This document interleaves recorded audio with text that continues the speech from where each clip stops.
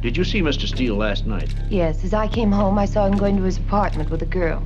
That girl was Mildred Atkinson. She was murdered between 1 and 2 o'clock this morning.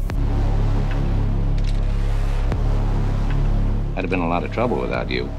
I only told the police what I saw. I don't think he killed Mildred Atkinson. He's hiding something. I doubt if it's the proverbial heart of gold.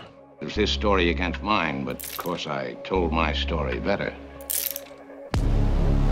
You know, when you first walked into the police station, I said to myself, there she is, the one that's different. Doesn't it frighten you that there's a killer at large? He may be in your apartment house or next door, certainly in your neighborhood. I left his office feeling as though he were trying to warn me. There is something strange about Dix, isn't there? I'm scared of him. I don't trust him.